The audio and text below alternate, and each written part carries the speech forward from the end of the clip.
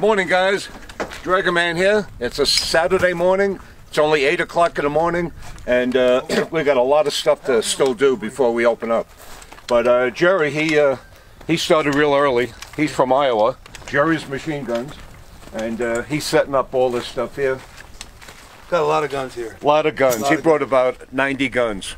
Yeah, and 50,000 rounds of ammo. 50,000 rounds of ammo, yeah, Jerry bought all by himself. 50,000 rounds. We got plenty. Yeah. So we got the MG42, the Nazi gun, World War II.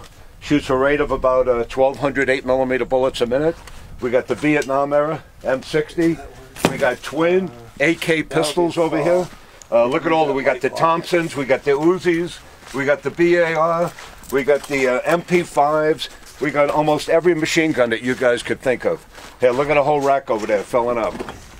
M16s, AK-47s, all the kind of guns you guys see in the movies. You'll have a chance this weekend to come out here and shoot.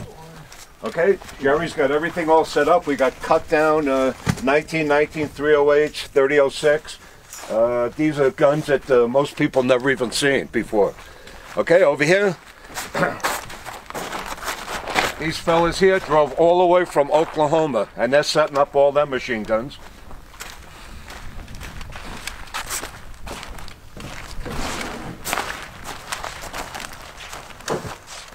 We got the Brent gun, 303, AK-47s, Dragunov sniper rifles. They brought a whole trailer load of ammunition and machine guns to set up here. So I got to get back to the shop. I got to bring a lot of stuff out. I just want to show you guys what's going on. All these targets are going to be lit up in about an hour and a half, and the museum will be open at 10 o'clock. We got a lot going on today. And as the weekend goes by, I'll try to make videos for Facebook and YouTube so you guys don't miss what's going on here. Have a great day. Stay tuned.